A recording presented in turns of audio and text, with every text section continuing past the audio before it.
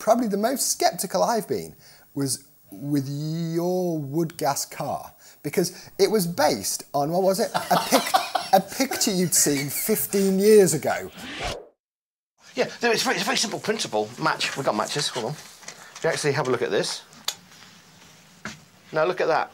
If I just hold that there, right? When you see. So the clear bit at the bottom, beneath the yellow flame, we're suggesting is the gas coming off the wood, and then it's igniting, and then you get your little sooty flame above it. The yellow one is the incomplete combustion, isn't it? Won't burn himself there. So we've got to catch that flammable gas, and then take that into the engine instead of petrol. Yeah. No, it's good. It's good. It's good. Good. We want to have something that we put wood in. Yeah. Yeah. And when we heat it up, out of that comes gas. Yes. That gas that's coming out, it's going to be very dirty. It'll have lumps in it. First things first, we need to clean it. What we have to do is put in a filter. Yeah. Okay? We need to get rid of the lumps. Yeah. Then, still hot, we need to cool it. Best thing we can do then is put it into... Cooler. A radiator, yeah, or some description. Because over here, oh, look, over here, we've got a car. We've got our vehicle.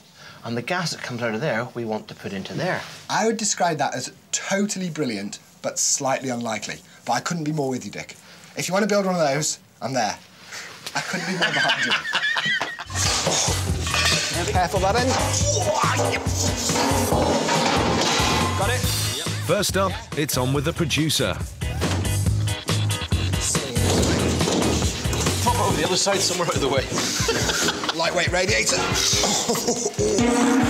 Cyclone filter. Next up, it's Dick's chunky fine filter. No, I'll come down and give you a hand. I don't see anything wrong with that. Still room for a tree there, I reckon.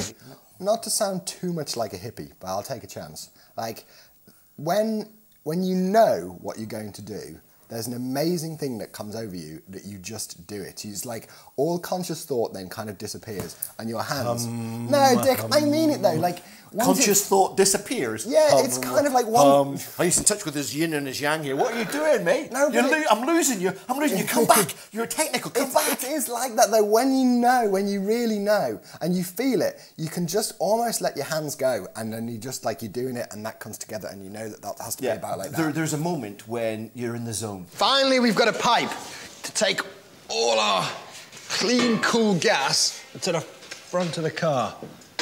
Are you there? Does that sit? Down we come. Oh. That is gorgeous, mate. Yes. That is seriously bespoke.